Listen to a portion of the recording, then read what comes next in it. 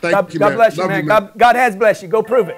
Yeah, I'm waiting for the best from you, man. I'm waiting. All this other bullshit you've been doing is a warm up. You ain't see. Hold up, man. You don't know who coming to town. I'm tired. I'm tired of seeing you spend all your time warming up. I'm 85% better once I get in front of people. My life is in front of people. I don't know nothing about choking and folding. Man, you wait. I hope it's 30,000 people out there. Hey, let me tell you something, Grant. I don't know who next, but they better have this stuff together.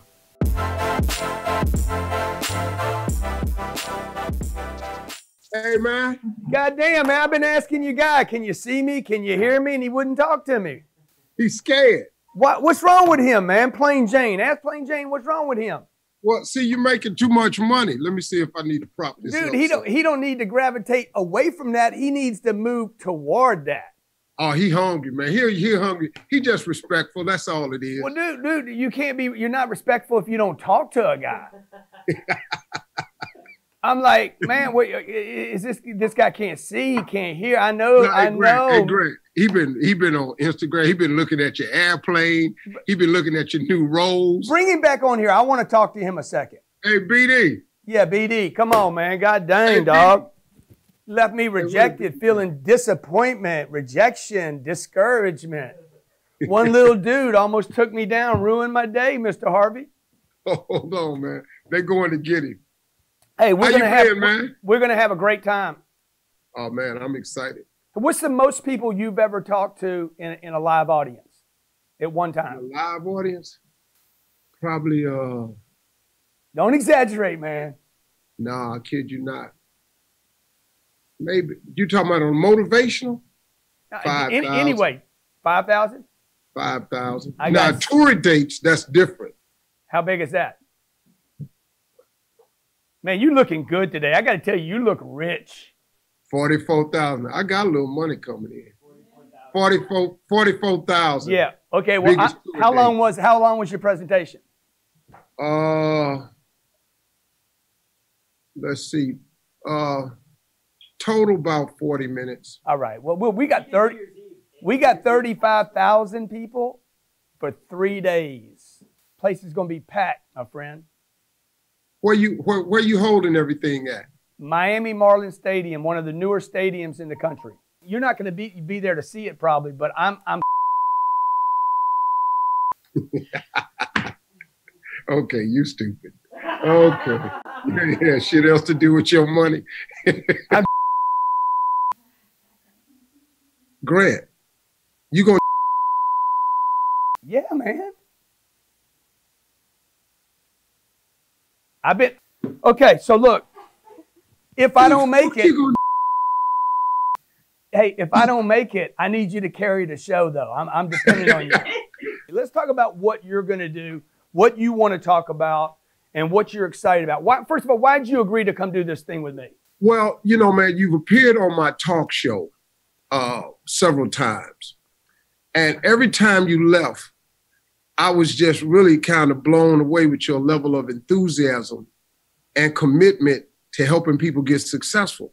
And I just knew, I said, man, this is the type of guy that I really want to hang around with, because I like people that are of that, you know, that level of thinking. Yeah, yeah. You know, it's one thing to make money, but to help others do it is like a pretty cool thing. And so after you left my show a couple of times, I said, hey, man, one day I'm gonna hook up with this guy. And so when you asked me to come and do the conference, I mean, I didn't hesitate. I said, man, this is an opportunity to align myself with one of the top motivational speakers, dream builders in the country. I'm relatively a pup in this business right here. I said it'd be a great learning opportunity. I've done a lot of motivational speaking, but I wanted to see how it was done on the level you did it, and so here I am. Yeah, well, if you're a pup, man, you'd be like one of those big mastiffs. You're going to be like the biggest freaking mastiff if you're a puppy. Look, I admire one of the reasons I wanted to have you here is I admire your ability to be in probably the most competitive space on the planet, which is entertainment. Yeah. And to be such a relevant icon for such a long period of time. one of the things I'm going to be asking you about there, that with your permission, Mr. Harvey, Yeah. is how does a guy stay so relevant, so hot for so long? The key for me has been reinvention. I've constantly reinvented myself. You cannot be afraid to change, because one thing for sure, change is inevitable. So you got two things that can happen in change. You can react to the change, or you can participate in the change. I always choose to participate in the change. If you react to change, you're always behind the 8 ball. So I try to get out front to reinvent myself. I kind of like see the end coming before it get here. You know, it's kind of like, you know, it's like being on the train and knowing it's gonna slam into the wall, but you sit on the train anyway. No, I'm gonna dive off into the nearest river, creek, lake, or I'm gonna roll down a hill. Well, I'm not gonna ride into this wall. And so reinvention has been the key for me. I've never been afraid to reinvent myself and to try new things. I love that. I love that, because there's going to be 35,000 people that all are aware that they're on a train that has a track that's only so long.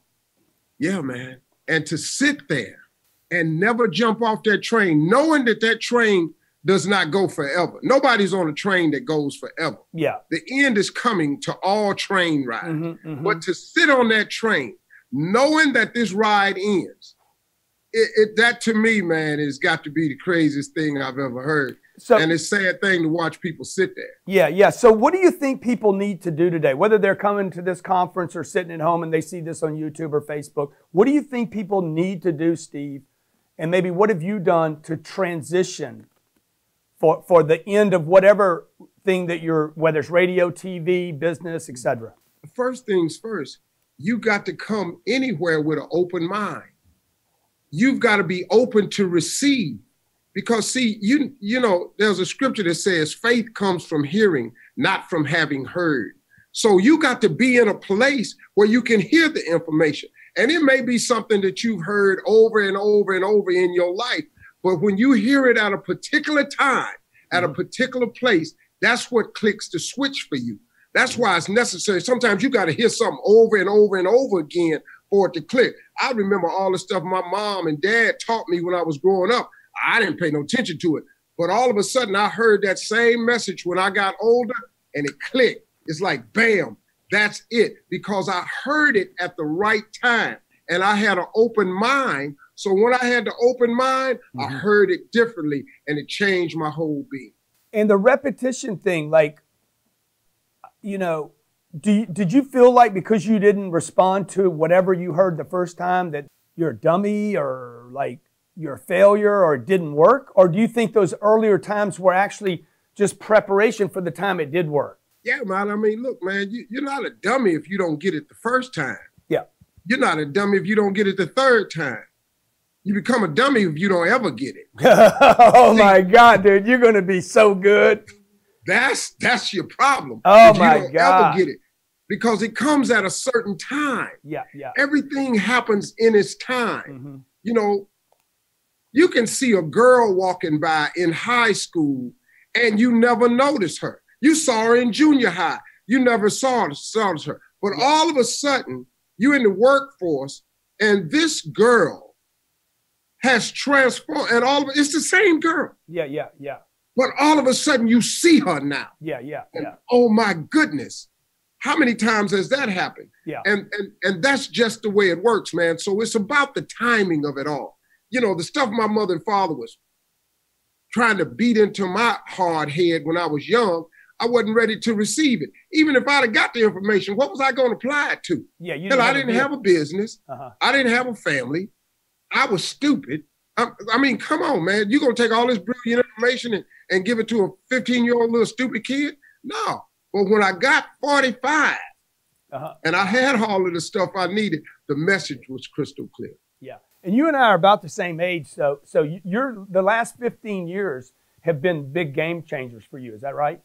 Yeah, absolutely, man. Absolutely. So what would you say to the people there? Because I think everybody thinks Steve Harvey's just this super rich guy. You know, he's got all the fan. How many different roles you got now? Well, look, man. I know you were buying matching Phantoms for the wife the last time I was in Atlanta. I'm like, why would anybody do that? You know, got to do something. You can't take it with you, so yeah. You know, but you, like, you can't take none of it with you. But yeah, here's the deal, man. It's people look at me and they see one thing. They have no idea the process, though. Yeah. I've been processed, man. That's the thing. I got processed. So through the process, I learned a lot of very necessary lessons. Now, here's the deal. I'm still learning. I'm learning from you. There's some things I'm getting from this moment right here. I'm learning from you. I'm always an open mind to learn new things. But what you got to do, man, is you can't let age be a factor. Why would I care the fact that I'm 62 years old? Why would I let that stop me from being successful or changing or growing at 62? You know, Colonel Sanders. Yeah, good example. Had been telling people he fried the best chicken in the world his whole life. He didn't get his first franchise till he was in his 60s. KFC. Yeah. There was more fried chicken than anybody in the world. They everywhere. They in Dubai, they in Africa, they in China. This dude was in his 60s before he got a franchise. So why can't we have that type of success? You know, age is not the parameter for success. Now, I do believe it take a long time to make a lot of money. You know, you can't just run out here and go, you know, in 3 months, I'm going to be a billionaire. I'm buying the Gulfstream this weekend. Yeah, probably not going to happen. Yeah. But you can get the tools to get started that way. So look, I think a lot of people think maybe Steve Harvey grew up rich and famous. Like, you want to clear that up? Where'd you grow up and what'd you grow up with? And did anybody know you? Right here. My daddy was a coal miner. My father made $5 a day. He had 5 kids. I was born in a coal mining town in Welch, West Virginia. I grew up, the first time I flushed a toilet, I was 5 years old. I never saw a sink with a faucet on it till I was 5 years old. The first time I saw a toilet flush, I was 5. I grew up country city. I had to go back to West Virginia to work my uncle's and grandfather's farm all the way up until I was 16. So I was city, country. I grew up very poor. I flunked out of school. I've been homeless. I lived in a car for 3 years. I got my first car in my name. The first car I ever put in my name was a used car, and I got it at 38. I was 38 years old before I ever had a car in my name registered to me. Every car I ever had, my dad gave it to me. And that was after he had put 280-some thousand miles on it. Yeah. And that was my life. And my first car was 38. I wrote on a piece of paper when I was 10, I was going to be on TV. But you got to wait sometimes for things to turn out. I didn't get on TV till I was 38. Wow. So with my first TV check, I bought me a car. You know, that's something I'd never had. I was living in one before that, but I didn't even own that. And so, you know, I've been through all the ups and downs. I've been at every economic level there is. Grew up poor, but I've been at, and I mean, when you homeless, man, you ain't got little or nothing. So I've been at all the economic levels. I'm doing really well for myself right now, but I'm even still learning that part of it. You know, it's things that because I didn't have a teacher. You know, I didn't have nobody that tell me, man, when you make this much money, you ought to do this with it. I've been trying to figure this thing out, man. And, you know, people out here in Hollywood, this is not the friendliest group out here. You know, they don't come to your rescue out here in Hollywood. That's not what they do. Hey, Steve, you need to learn more about money. Come and sit. No, they don't. That's not what they do out here. They find ways to extract the money that you make it. But ain't nobody sitting you down telling you how to get more. Nobody. Well, man, I appreciate your willingness to share your story and your experience and what's worked with, you know, for you. I look forward to spending some time with you. Very generous for you with as busy as you are, Super Bowl weekend. Because I think you leave me and then you're going to do something at the Super Bowl Saturday, right? Is that live or has that already been televised? Yeah, Saturday is live. I do the NFL Honors Saturday. Yeah, good. And they tried to get me to forego the Friday and the Thursday because they want to do rehearsals. Yeah. But I said, no, I got a date with my buddy Grant Cardone. I got to go to Miami, man. We got to shake some trees down there together. We're in a life-changing business with people. So well, I'll be able to do the gig anyway. They gave me some leeway. And then you said something to me the last time I called that we were on the phone together, and it was really, really, I don't exactly remember how you said it, Jared. Maybe you can. Your career is what pays the bills, and your career is what you paid for. Yeah. Your calling is what you made for. Mm. And so people like yourself, you have a calling. See, you make money. There's nothing wrong with that. But your calling is you have to teach other people how to do it. See, we have a responsibility. You can't get a big house up on the hill and then don't tell nobody else how to get up on the hill. You can't do that, man. That's not how you get blessed. That's not how this game really, really works. Right. So part of your calling, part of my calling is kind of spread the good news of how it's done. And my whole mission is I'm an expert at one thing. I'm not an expert at making money. I'm not an expert at investing money. I'm not an expert on how to get money. But I am an expert on mindset. Mm. I know how to get my mindset to accomplish just about anything. And so when I come down there to Miami, man, my whole mission is to talk about mindset. You got to get your mindset in order to accomplish anything. Now, the particulars of what you do with this mindset, you want to grow tomatoes and try to become a millionaire? That's cool. But I'm going to show you how to get your mindset to grow these tomatoes to make this $1 million. Or you can make diapers and make $1 million. There's people cutting hair, make $1 million. I know a dude I think you'll make more money with the diapers than the tomatoes, actually. I don't know. I don't really know, but, if I could, let me tell you something, Grant. If I could find a way to make this money selling tomatoes and I could get off the radar and go places that nobody knew me and, live on international waters and don't pay taxes like some people I know, that's what I'd do. Yeah, you can't make money without being on the radar though, man. I can't. So much is given, much is required. So look, man, I appreciate you coming down to do this. I know it's your calling. It's definitely my calling to help and give back. And so I'm really, just humbled that you're willing to come down and do this. I think this is going to be the first of many things we do. I'm planning this international thing. And every time we have some conversations about it, I think about Steve Harvey, how we can go to Africa together, how we can go to Asia together. We're going to do some things together, man. Now you're talking, man. That's all part of the master plan. 2019, man, for everybody can be the best year of your life. But you got to live your life in expectation of that.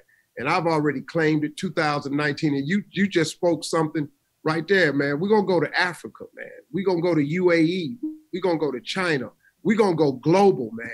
Yeah. We're going to be the biggest thing out there walking. Me and you, man. Ebony and Ivory.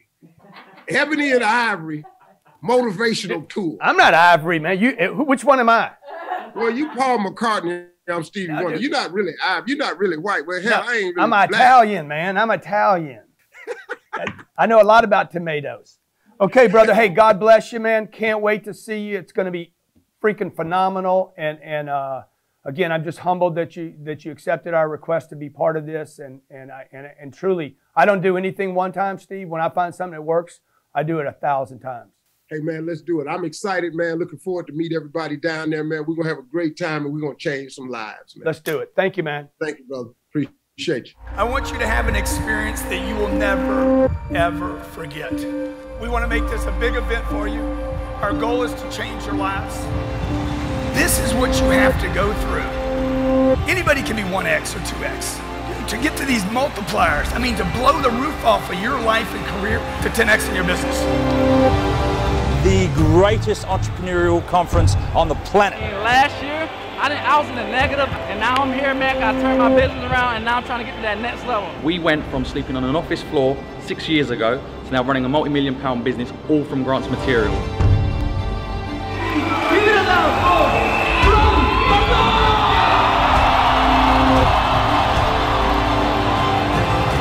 10X your lives, 10X impacts the lives of the people around you. Give more than you take, and I promise you, you will get more than you ever dreamed of.